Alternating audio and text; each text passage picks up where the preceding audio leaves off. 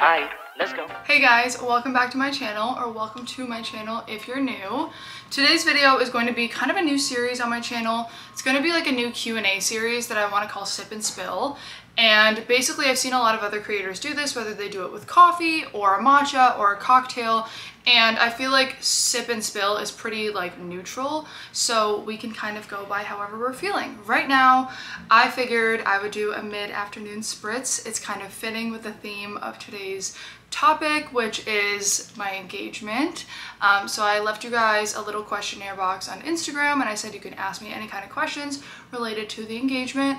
And our engagement party was actually Aperol Spritz themed. You guys, I have so much leftover Aperol that I was like, listen, it's only right that we use some of it up for this particular Q&A. So let me get into the questions with you guys. I'm so excited to be talking about this.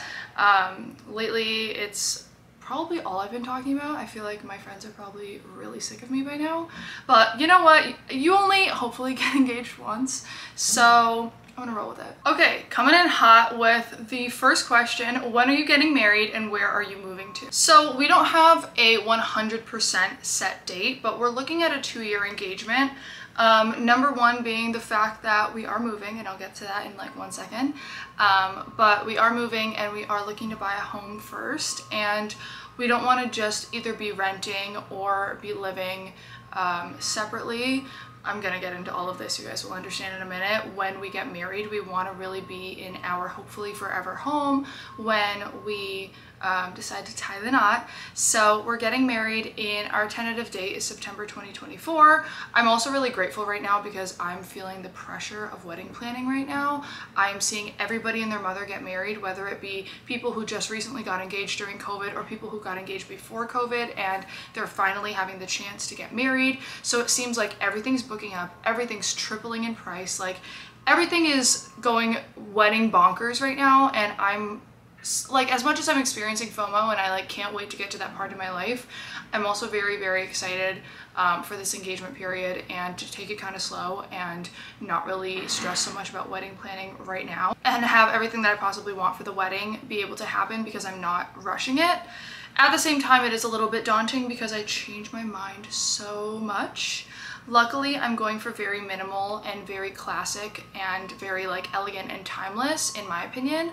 But I was even looking at my Pinterest board from last year and I was like, holy shit, this is so gaudy. I would literally never do this now. And again, it's like everybody has different taste, but like this was my own personal taste last year. And now I'm looking at it and I'm like, oh my God. So even now I'm like 2 years out from the wedding. I don't even know that I can plan it because I'm scared that I'm gonna like make a decision on something and then be like, no, I don't even want this anymore. So I'm gonna do like bare bones stuff as soon as I can, like booking a venue and all of that, because I know that those go fast and you really have to like be on top of it. But aside from that, I don't really know.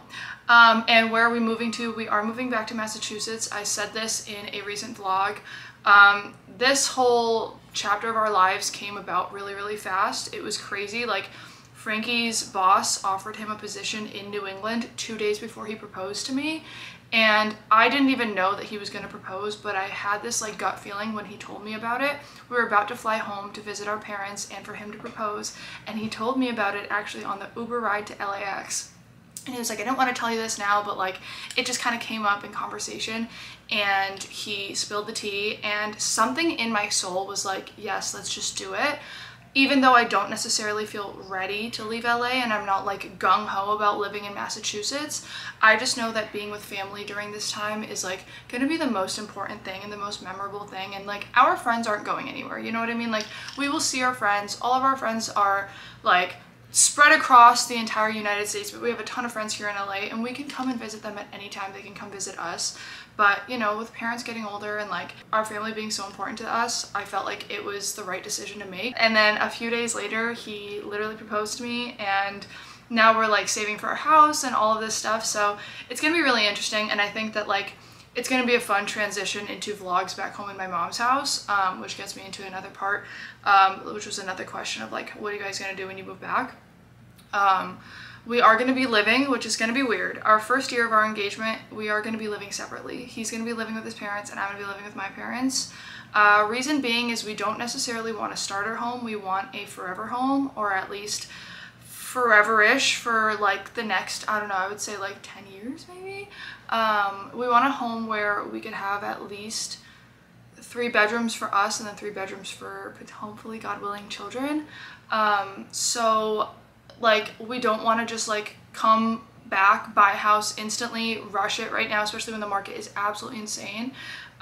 We would rather like wait, find the perfect home, and there's really no rush. And for us to come back and rent, even though it would be cheaper than renting in California, renting in Massachusetts is still spending money to basically do nothing. So it's going to be like our last final year to basically be children, and before we have to like get married, not have to, but before we get married, before we buy a house, before we really settle down and settle into adulthood, this will be our last chance to like have mom and dad cook 3 meals. Well, for him, mom and dad, for me, just mom. Cook 3 meals for us and like, I don't know, kind of date each other again. And I think it's going to be tough because we've lived together for so long now that it feels normal, and it's like all we know, and I feel like it's like the obviously the logical next step in our relationship. But I think in a sense it'll be really interesting to kind of date each other again and miss each other, and especially before diving into marriage, like it will be really nice to miss each other and like, you know, get to date and get to spend time with each other and have sleepovers. Like it'll feel like we're kids again, and you know, you lose that when you like settle down and stuff. So it's gonna be kind of fun. I'm gonna take it as a positive. I'm in this phase of my life where I'm taking everything as a positive, and I'm trying to be like the most chipper, happy-go-lucky person in the world. Like something goes wrong and I'm like, yeah, it's fine. It's a learning experience. It's good for the plot. Everything will be great. Like, yes, would I love to live with Frank back home in Massachusetts right off the bat? Yes, but am I going to take this in the most positive way I can? Yes, I also am. So cheers to that. Okay, next question comes from Linda. She wants to know, did you and Frank take a break a while back? He was missing from your videos for a while. And then there was a similar question where somebody said, did taking a break from your significant other help your relationship? So I kind of want to answer those both. Yes, we did take a break. We have taken multiple breaks. I'm very candid with you guys. Like, Frank was my first love when I was 17. We've been together for when I'm turning 27 next month. We would have been together for almost 10 years at that point. Yes, we have taken breaks. We have gone through every phase together, basically from like adolescence for me, young adolescence, to college phase, to moving across the country, to finding yourself. And I'm not going to tell you that it was hunky-dory the whole time. Like, no. But I do think there's something to be said about your person and understanding that and coming into that after having experienced other things and knowing that that person is right for you. You know what I mean? As much as I wish that we hadn't taken those breaks, like part of me wishes that, just so we could be like, oh yeah, we've been together all 10 years. No, we haven't. But you know what? I'm also glad that we've had those times to be apart, to know what it really feels like when we're together and to know what we're missing when we're not together. So I don't regret anything. I'm really happy that life happened the way that it did. Again, like I said, as corny as this sounds, like our love always brought us back together. Like both of us could never just not always come back to each other. And it wasn't like it's just my toxic ex, or it's just comfortable. It was like we always like had this like something that was drawing us into each other, and you know, when you know it's right, you just know it's right. But at least we were able to confirm. So yes, I do think it really helped. I think sometimes when you're forcing it and you feel like you're pushing something and you aren't sure, I think it's really important, especially if you're young. This might be different at whatever stage you're in with your relationship, or you know, the age that you're at, or the point of your life that you're at, or you know, however long you guys have been seeing each other. But I think for a lot of us, like I said, especially if you're young, it is important to like see your life without that person and see what it's like, and be able to choose that person because you're choosing them and not because you feel like you're comfortable, or you feel like you're in a rut, or you feel like there's no one else out there for you. You want to find a partner that's truly right for you and fits into your lifestyle and makes you feel loved and you love them back because you're choosing them, and not just because, again, all of those other things that I said before. And I think that, you know, young relationships or long-term relationships can really like cloud a lot of people's judgment. And I wanted to be 100% sure, and I think he did too, that we were doing this for all the right reasons, and this is going to be once and for all and forever. So I think we've done that. Okay, next question. How will you be prepping for wedding day? Hair, facials, diet, all the fun stuff. So since I have 2 years to prep, I'm not doing anything crazy. Like you guys, my crazy days are behind me. I'm very like, I'm this chill girl. Like, it's been chill girl summer. I'm very like, no stress, like non-restrictive. I don't want to be bridezilla in any capacity. Like I don't want to be like crash dieting 2 weeks before my wedding, or like doing a million procedures, getting my hair done, nails done, everything. Like of course there's going to be like crunch time things that you get done, but I don't want to have to feel like I need to do a whole 180 the month before my wedding. I have 2 years to really like feel like my absolute best self, and I think that that is a way that I can do it in the way that is going to be the healthiest version of me.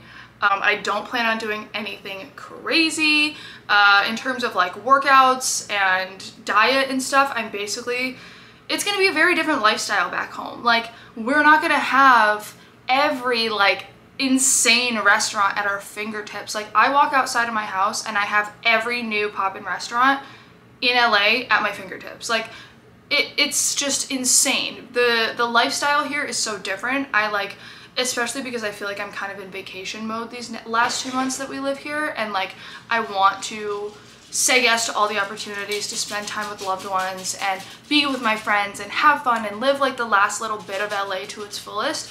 I'm really less focused on prioritizing health and fitness, and that's just a phase of my life that I'm in, and I'm trying not to beat myself up about it. My mental health is at an all-time high, so let me tell you that. Like I'm having a grand old time.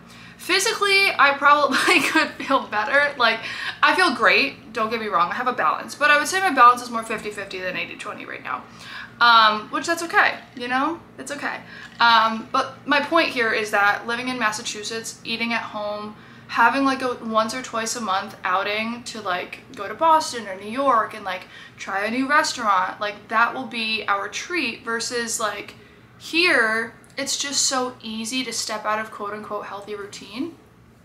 So I think that the changes that I want to make for the wedding are going to come effortlessly. They're going to come naturally. They're just going to be something that's a healthy transition in our lives. And I don't really see me having to do anything crazy to get to the point where I feel my best for the wedding. In terms of like hair, facials, all of that, like I said, like it's kind of like I just want to look like me. I just want to look myself and look my best for me. I don't want to do anything different or look crazy or anything. Like even my hair, like I know I have some blonde in it, and I'd probably keep it just because I do like it. But I wouldn't want to do anything drastic to where I look back and I'm like, oh, that doesn't even really look like myself. You know what I mean? I'm even gonna do my own wedding makeup, I've decided. I'm like 99% sure, just because I think that I want to look like myself. I don't want to look like some done up version of myself. I want to look back and be like, oh, that, like, you know, I just look like me. Okay, let's see. Next. Are you still planning to stay in LA and get engaged and married? No, we're not. Did you know your engagement was coming, or were you surprised? So I was surprised on the timing, because Frank had made it pretty clear to me that he didn't want to propose to me in LA. So for me, I'm thinking like, okay, well, you know, we're not moving yet, so I don't know when he's going to propose to me. He didn't propose to me in LA, so he kind of got me there. I thought he meant while we were still living here. Also, when he was planning on proposing to me, we had no idea we were moving yet. So it's like all this stuff just happened so crazily. The only reason I had my hunches is A, he told me to wear a white dress, but he played it off because he was like, because I'm going to wear a linen shirt, so I want us to match. So I was like, okay, like, you know, that's something Frank might say. Like, I didn't think too much of it. But we only had a few days in Massachusetts before I flew to Miami for swim week to spend with our families. And so what threw me off was that he planned a like 2-day getaway to Newport, Rhode Island, which is like an hour and a half away from our parents, just for the two of us. And I'm like, well, we live together all the time. Like we spend time alone all the time. It's interesting that you want to do this little like mini vacation while we have only like a few days with our parents. So that was kind of like, I might be a dumb bitch, but I ain't stupid. You know, I was kind of like, the white dress, that, like, he was being really secretive and weird. So like I had my hunches, but at the time when we were getting to Newport, I was like thinking about it every single time. I'd be like, is he gonna do it here? Is he gonna do it now? Is he gonna do it now? But I still never like fully knew. Like I was always still guessing. So I kind of yes and no, basically. blah blah blah. A lot of questions about where we're moving to. Did the proposal take place at the Castle Hill Inn? Yes, it took place at that like little hidden lighthouse at the Castle Hill Inn. Fun fact, Newport, Rhode Island is where we want to get married, and it's actually one of my favorite places in the whole world because it reminds me of my mom and my stepdad. They were obsessed with it. They would go all the time and they would tour the mansions, and it just felt so magical to them. And if you guys don't know, I lost my stepdad a few years ago, and he was like a second dad to me. He was just like the most kind-hearted, like loving, just selfless person in the whole world. So to kind of be somewhere where it would be important to my parents as well, it just, I don't know, it means a lot. So okay, and then the next question was, where did you stay and where was the actual proposal in Newport? So we stayed at the Hydrangea House Inn, I believe it was called. It was so cute. The service was amazing. It was probably on par price-wise, from what I assume, to like those like bougie big hotels in Newport, but it was so personal. They had like wine and cheese free from 6 to 8. Like the guy that ran it was so sweet. They had like a 4-course breakfast that was included in the price. They did like a calm down service or whatever they call it, where they like wind down service, I don't know, where they give you milk and cookies. Like it was just so cute. It's so personal and like just felt really nice. It was a very Frank place to stay. If you guys know Frankie from the vlogs, like you would know. How tall are you in future hubby? My husband and I are the same height. Normalize. Normalize, it says. Honestly, normalize it. Frankie, he claims he's 1 inch taller than me, but I think we're both 5'11", to be honest. Frankly, no pun intended, like, what are you gonna do? Like when I fell in love with him when I was 17, I didn't fall in love with him for his height. Like I just loved him because I loved him. So it's not even that he's a short guy, it's that I'm a tall girl. I'm literally a giant. So yeah, I'm big boned, I have wide hips, I'm tall, I'm almost 6 feet. So like if he was with some 5'2" girl, he would look like a huge dude. But it's just because compared to me, almost all men look pretty petite, you know? Like unless you're like 6'5" and above, like I basically look similar size to a lot of dudes. So it's not something that I like really, you know, whatever. It's like, it is what it is, you know? It is what it is. Like, am I gonna wear 7-inch platform heels to my wedding? No, I'm not. But that's just life, you know? Does that mean that I don't wear them when I go out with my girlfriends? Of course I do, you know? What's the dream location of your wedding? And then someone asked, are you guys moving to Miami? No, we're not moving to Miami. My dream location, I honestly go back and forth. I have like a couple venues that I'm looking at right now in Newport, but my biggest thing is that I actually want to have a beach ceremony, and that changes all the time, so I really don't know. Location, I just want Newport. I want beautiful, I want outdoor ceremony and an outdoor reception as well. I want like, I don't want a traditional tent, I want more like drapes, but again, this is what I want right now, and that could all change. So I don't really have a dream location right now. Will Pants be the ring bearer? Honestly, I really want, Pants is our dog, by the way, if anybody doesn't know. He is lovingly nicknamed Dinky. So Frank and I have really debated if we want to bring Dink to the wedding. I think he should be there because he's literally our firstborn son, and at that point I assume we won't have any other children, so we kind of have to bring Dink. But Frank seems to think he'll bark too much, which he's valid for that, like that is true, but he's just such a sweet boy. Okay, will you guys have white or yellow gold wedding bands? So my engagement ring is white gold. As much as I love yellow gold and I wear a ton of yellow gold jewelry, I thought for me personally it would be more timeless to get a white gold. My mom kind of influenced me with that as well, and she said that, you know, yellow gold is really trendy right now and you might love it in the future or you might not, so maybe just go with white gold. And I agree, I think it really stands out. I think it also, like, in a weird way matches the diamond. I don't know if that makes sense, but like the diamond to me looks cool toned, so I feel like I definitely did not want any sort of yellow tinted diamond. Like I wanted the color to be as close to clear as possible. So yeah, white gold, I assume. Well, I don't know about Frank because he's kind of a yellow gold guy. He's Italian, you know, they love yellow gold. So he might do like yellow gold, but mine will probably be white gold. And I want my wedding band to be like a pave diamond just because I went with a really simple white gold band. I don't have any pave around it, so I really wanted to kind of like bring that out in the wedding band. And then it's fun, you can switch it up, you can add a little more, you can add a little less. So yeah, that's basically all the pressing questions, the ones that we're going to answer for today. Let me know what topics you guys want me to do next, and if you're not following me on Instagram, I'm going to be putting the question boxes on Instagram for you guys to ask me questions. So if you're not following me on there, go ahead and follow me if you want to, so you can be a part of the next Q&A. But I love you guys also very much. I hope you guys enjoyed this video, and I'll talk to you guys in the next one. Bye.